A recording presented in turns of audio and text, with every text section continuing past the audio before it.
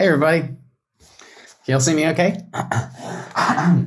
So, hi, thank you for having me. I'm on Wurundjeri land here, unceded sovereign territory of the people of Kulin Nation. I want to acknowledge elders past and present. Any Aboriginal Torres Strait Islander people here today, hi.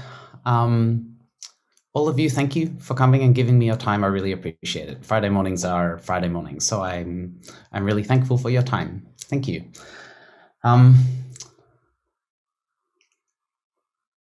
Just a conclusion, if you decide you need to go to the toilet or something while I'm talking, resilience is propaganda. It's not your fault. It's fine. Don't stress out about being the change you want to be in the world. Don't stress out about thinking global and acting local. It's propaganda, and we'll be fine. Let's begin with a sneaky bit of Zoom action. What I would love you to all do real quick for me is if you click on your own face, the little dot in the top right, you can go rename and rename yourself, and just rename yourself to your first name and then your mood. Just so I can kind of see what's the vibe. For example, I'm honestly kind of sleepy because I played video games real late last night, and that's my vibe. And while you're doing that, let me just explain what we're about to do. We're going to do a real quick Zoom storm. What this means is I'm going to ask you a question, and you're all going to type the answer and then put up your hands so that I can see that you've finished typing. And then when everybody is typed, we're all going to hit enter at the same time so that we get 50 answers to my question all at once, which means you can hide your embarrassing answer within the flood of everyone else's. We don't have to feel weird. Let's start. Let's start with this one. Question the first. What did you have for breakfast? Type. Hands up. Don't hit enter. Don't hit enter. Hands up when you're done.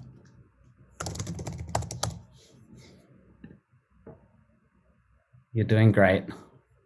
Those of you with cameras on, I can see. Okay, excellent. 3, 2, 1, enter. Holy moly. Makes me very happy to see other people only having coffee for breakfast. Thank you. Okay, so resilience. Let's get excitable. Question the second. What are you doing about your carbon footprint? Hands up when you're done. Take your time.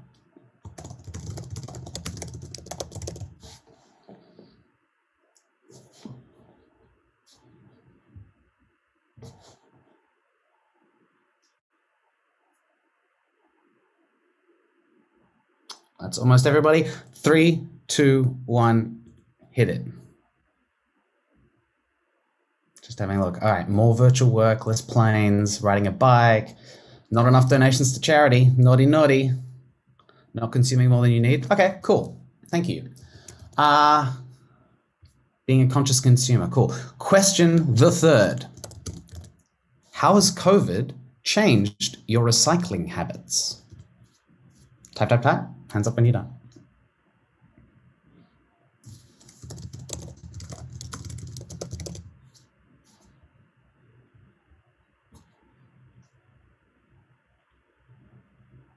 Ooh, Belinda early on the enter. Peter early on the enter. Hold on. 3, 2, 1, enter. Don't worry, there's always 1 or 2 who get it wrong. It's fine. All right. Question the fourth. More recycling, great. Same as before, cool.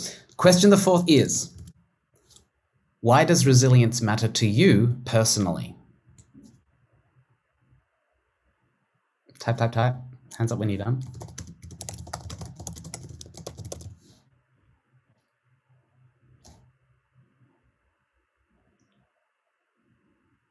It's so cool to see 50 answers at once, by the way. Thank you. All right, 3, 2, 1, enter. Not being crushed. It's so grim. I love it. Thank you. Thank you, everybody, for doing that. It's so interesting to see how people feel about this stuff. Yeah, just fascinating. I'm taking my time to scroll through them and just get a read. I would recommend you do the same. we can just kind of see what we collectively think and feel about this stuff right now. And that's fascinating. So unsurprisingly to some of you, these were all kind of like trick questions. They're all an individualized frame of resilience, as though the entire fault of all of the world's ills is up to you and you alone to fix. To explain this, let me tell you like an apocryphal story. This is not a true story. This is just an example. Imagine, if you will, there's like a mountain, right? And this mountain has a river that flows down with crystal clear waters. And this river nourishes like a small town, you know, like a small town full of people that live nearby, and they like swim in the river and they wash their clothes and they drink the water, and water, as is its wont, nourishes life, right? Now, one morning, while the kids are like playing in the river and stuff, a body floats down the river. A dead body, like a distended, bloated corpse, and the blood is full of excrement and blood. And the parents tell their kids, you got to get out of the water. That's really intense. Like, oh, we don't know what's going on. Why is there a body in the river? Next morning, another body floats down the river, and the community decides to do something about it. So what they do is they start boiling water in their homes. They tell their kids to only swim in the afternoon. One like plucky person creates a pool for people to like swim in, you know, with chlorine, and it's all clean and stuff, so they don't have to swim in the waters.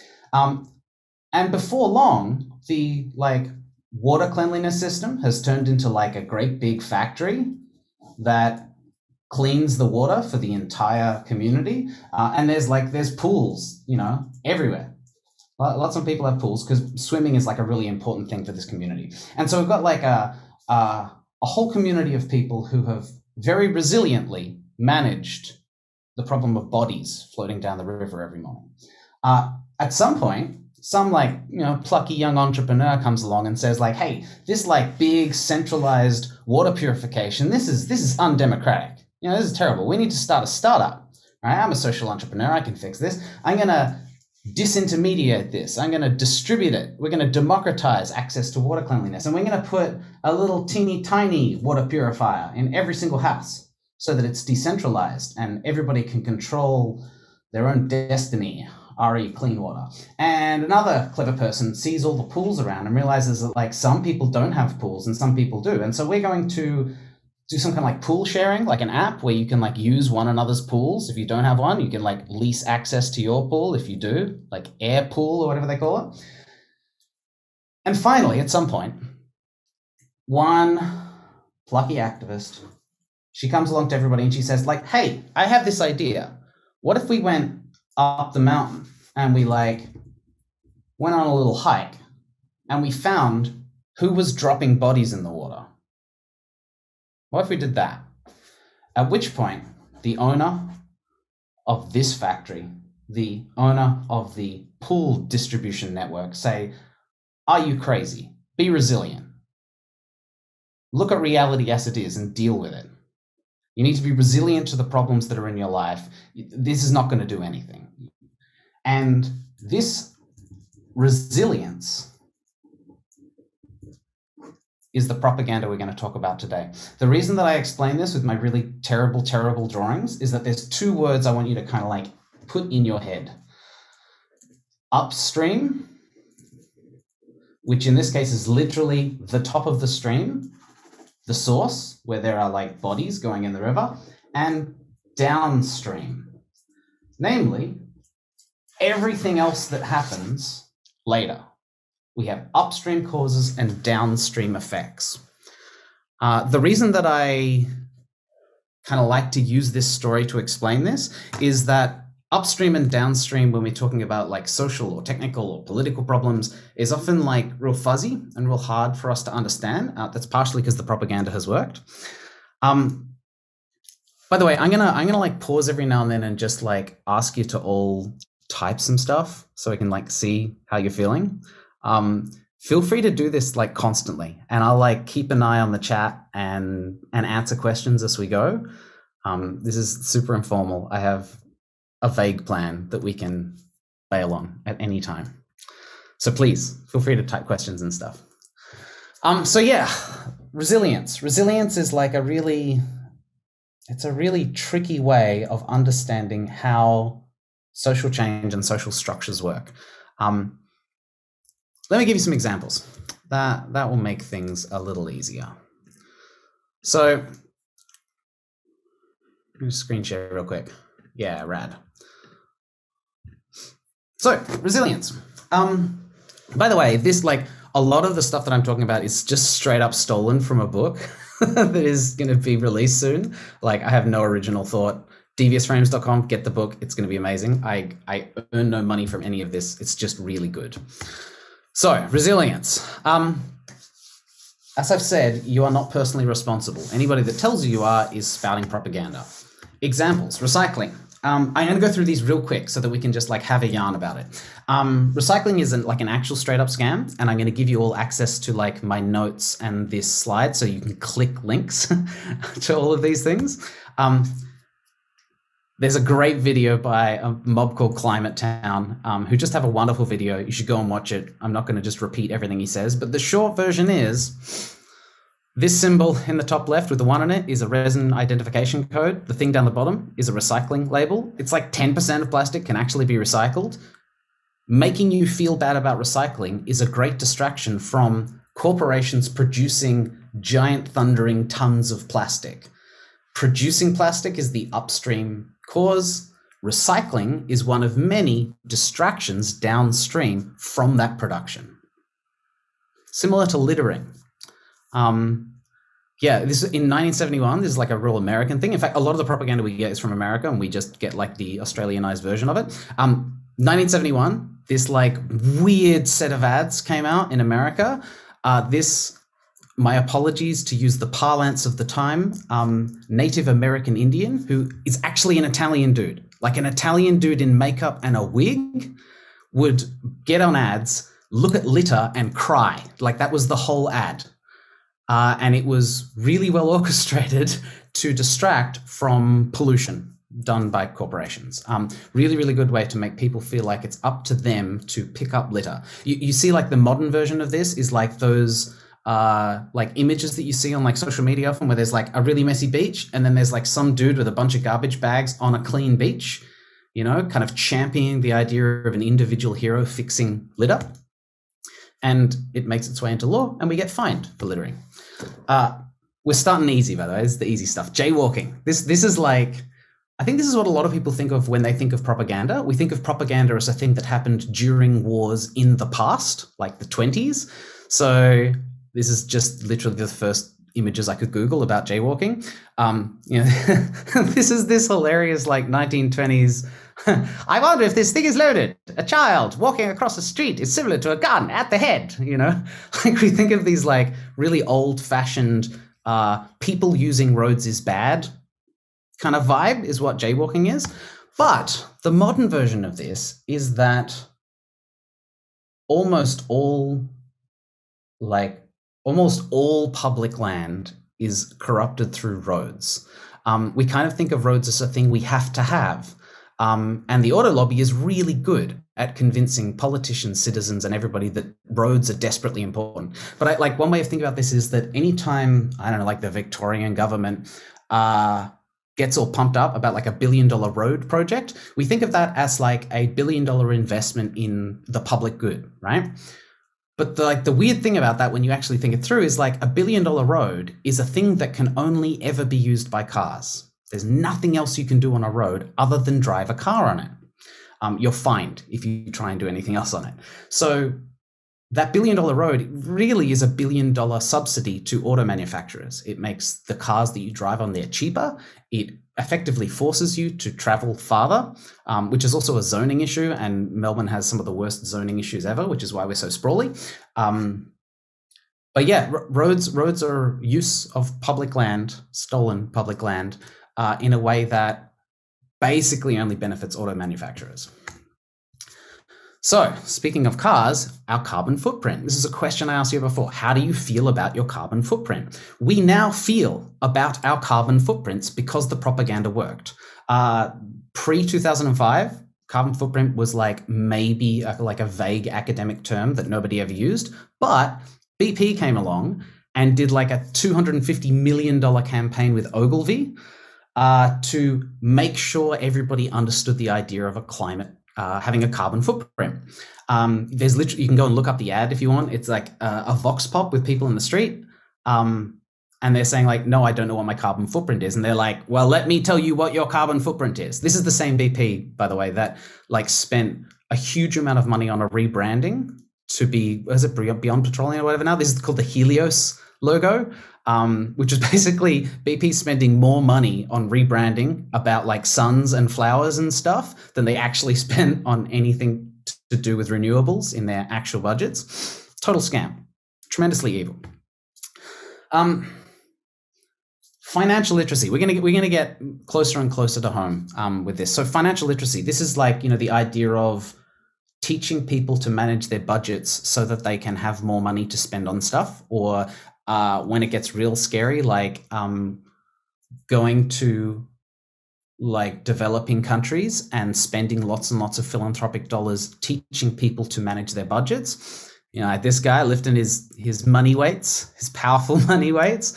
And it just doesn't work. It's like, there's really good data to show that it's like 0.1% outcomes on families that are given financial literacy training. It's a great way to basically blame poor people for being poor while using philanthropic dollars to make philanthropists look better. It just doesn't work. Similar to mindfulness. Again, there's like links so you can go and read the detail on it. I'm just going to skim over the top. Yeah, mindfulness, again, no useful population level outcomes. I just Googled like mindfulness real quick before this talk and found this hilarious image. I'm really sorry if anybody knows who this guy is, but I just found this wonderful and hilarious. Grit. Let's talk about grit. So now again towards actual like resilience in the term as it's used by Sheryl Sandberg and that terrifying book that was mentioned at the start of the talk. So grit, you know, this is like the whole, what's her name? Angela Duckworth thing of like, if you're tough-minded and smart and you can bounce back, blah, blah, blah, blah, blah. A lot of this goes back to this like old marshmallow test. You probably remember this, right? It's like the idea that you get some kids and you lock them in a room and you give them a marshmallow and you say, if you don't eat the marshmallow, you can have 2 marshmallows later. And the research found that kids that had the grit, the gumption, the stick-to-itiveness to not eat the first marshmallow and wait for the second marshmallow had amazing outcomes later in life. You know, they were richer, happier, blah, blah, blah, blah, blah. So the correlation between the two was that if you have great self-control, you'll live a happy, wonderful life. But when the study was replicated with 10 times the people later, it turned out that it's just rich kids aren't as hungry and they don't feel the need to grab food whenever it's put in front of them, so they don't need it, and they've got marshmallows at home, and they're fine. I like to think of this as like horsey healthcare. Women that own horses live longer. This is a proven fact. It's not because horses make you live longer, it's because if your family can afford stables, you can afford to live a really long, healthy life. So yeah, resilience, it's propaganda. We got some studies and stuff you can read if you're interested. There's like a whole bunch of links and stuff. In fact, let me show you real quick. I'm going to give you a link to this in the chat, and we also have like a whole bunch of notes. It's just like random links to stuff that you can read, which I would recommend doing, by the way. I feel like the best way to navigate this stuff in my experience is just to like start a book club, like get together with a bunch of friends, get one of the books that's like a bit of a slog from a list like this and just read it together. So yeah, that's like a really brief overview of resilience and propaganda. I think like once you start to kind of like sense the behaviors of it, so not the behaviors, the patterns of it, i.e. we take a really big, generally population level social issue like fossil fuels, obesity, like you name it, car usage, and the propaganda works when we feel individually accountable for that problem. Think global, act local. Like, what a crazy idea. Think global, act global through global institutions. Think local, act local. It's like proportional response. Let me just pause because that might have been kind of intense.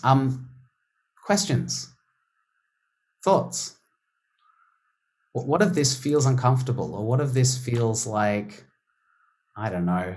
When I first started diving into this stuff, I was like, man, a lot of the work that I have done with the best of intentions in the past not only has not worked, but has gotten in the way of actual change. Like, terrifying. Thank you so much, Will. I have a question to kick us off. And yeah, I can see things coming through the chat, people saying, mind blown. Totally. That's why we use that emoji in the event description. I had a feeling that's how we'd be feeling. So my question, I guess, is how do we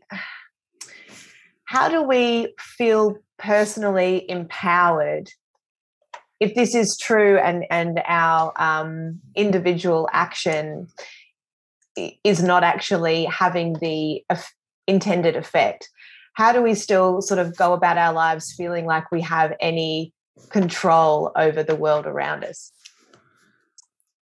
I think that's such a hard one, and you've kind of nailed why thinking in a different way about things that previously went unquestioned is very, very hard for almost everybody. It's sort of like we are individuals. We think about ourselves as individuals with almost everything. So it's very natural for us to think about all of these things as something that we have to be an individual about. The author of the book that I recommend talks about this as like developing your population intuition. You know, it's kind of a thing that most people don't really have. We don't really have an intuition on how populations work and how population level effects work. So I think, like, honestly, just like taking time is really good. You know, it's sort of like we don't fix capitalism by doing more, harder, faster, more violent capitalism. Kind of got to slow down and give some room. And in fact, like, maybe just giving up on a lot of the kind of personal accountability that we have for like big change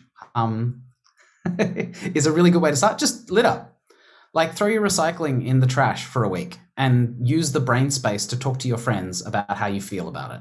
You know, I think like the interesting thing about this kind of propaganda working is that it atomizes people. You know, we don't really think about ourselves as collectives of people in structured groups like unions and civil rights organizations. We don't think about that so much. We think about ourselves as users in a system, like really, really flat, which is horrifically disempowering. So just taking a bit of time to like hang out with people in your community or your friendship group and talk and not really worry about your personal accountability for all of it, I think is actually a really good step. And yeah, just read the stuff that we've got in the notes. There are a few questions coming through in the chat there, Will. So Andrew's got a good one. Do you think it's still helpful to have resilient skills in order to be an activist on global/population issues? That is such a good question. Yes and no. I mean, I would like us to work so that activists don't have to be resilient, because that if you have to be a powerful, resilient person to be an activist, then only a certain kind of person becomes an activist, and we only get the results that that kind of person can manage. So I would actually say, God, that's such a good question. Should activists be resilient?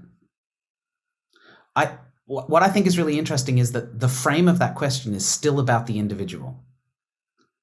Maybe a better question is, what can organized groups of people do that doesn't rely on any one of them being resilient to change the structures that define the conditions of their labor? I actually think like Mike Montero is like a cool guy if we're thinking of creating mornings to go and look up.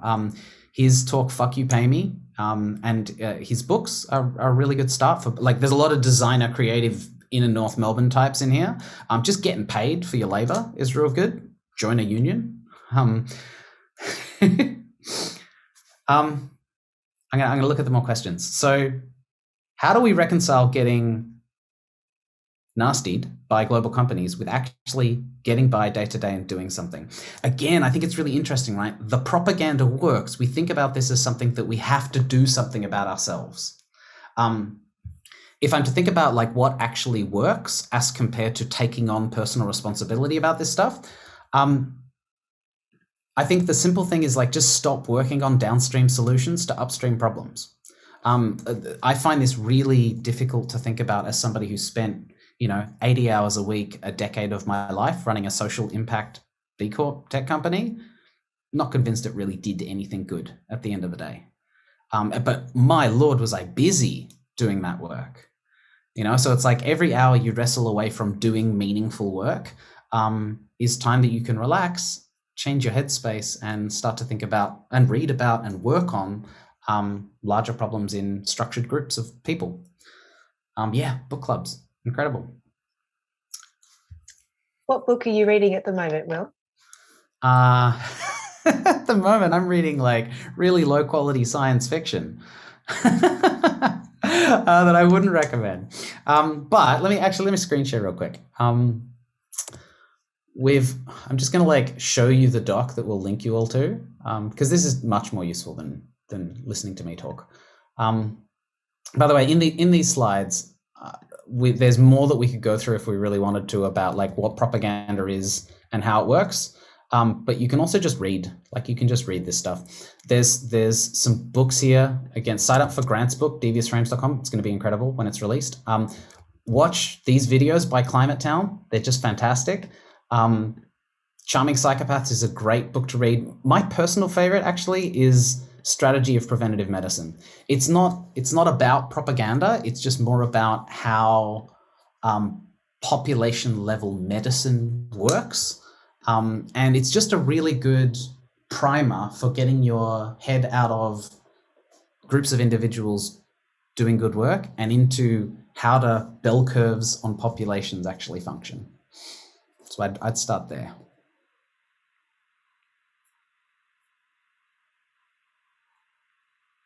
Oh my God, sorry, I'm seeing in the chat here. Here in Brazil, there are people that actually believe that poor people are poor because they are financially illiterate. Do you know what, I don't want to call it out too hard, but this like option B stuff that we heard about at the start, I was like Googling it while you were talking about it. It's terrifying, just terrifying. So I'm gonna screen share again, just so that we can, I feel like there's a really cool thing you can do in just like learning to spot this stuff in the wild so that you don't feel so like bad about it all. This plan B, right? Option B. This is this option B resilience stuff. So this is Sheryl Sandberg, right? Sheryl Sandberg wrote Lean In, which is just like straight up propaganda, blaming women for the structures that stop them from getting into positions of power. Like terrifying. Like when we look at this plan B stuff, it's like individual resources so that individual humans can self-confidence and self-compassion. It's like you can't self-confidence and self-compassion yourself like out of a deunionized job or like, it's sort of like in Australia, it's like a lot of it's John Howard and work choices and privatizing public industry. It's like you can't resilience your way out of those things. So maybe the first step is just like spotting this stuff in the wild when you see it and calling it out for what it is and then forgetting about it and doing something else. I think there's a real bias for people to want to do something. It's like we want to add our personal value into the world, and maybe instead of that we can just not do the bad things. And I think that the simple answer here is just getting rid of subsidy for bad things. We subsidize sugar globally to a greater figure than we subsidize all education. In Australia, for example, with roads, I'm pretty sure the per person fossil fuel subsidy amount is like $1,200 or so at the moment. So like, even if you don't have a car, you don't use plastic ever, you're still subsidizing fossil fuels in Australia, $1,200 a year. Like that's not a small amount added up. So it's sort of like your personal efforts don't change those structural elements, the vast majority of them being subsidies for fossil fuels, sugar, auto companies, et cetera, et cetera. In Australia, we have a really big issue with zoning. You know, $500,000 of the average Melbourne or Sydney property is really just down to zoning. The Melbourne mayor is a property developer. Like, it's nuts. And yeah, personal responsibility doesn't change any of that. Is it breakout room time? I've rambled for ages. How about I shut up? Thank you so much. And it's so funny, as I was going to ask you, like, what's one thing we can do or one thing we can take away, just as you were saying, don't do anything. Just don't do the bad thing. And I think that's a pretty great place to leave it. So thank you so much. We will get these resources that Will mentioned out to you all. I'm also going to send a copy of the chat to everyone who was here, so we can get everyone's recommendations from the start of the session, as well as all of this great stuff from Will. He's popping the links in there for us now.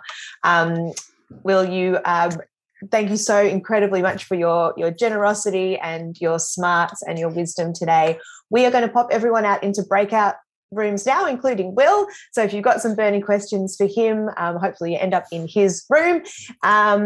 Otherwise, thank you so much for being here today on a Friday morning, on a cold morning, on the first morning of our 4th lockdown.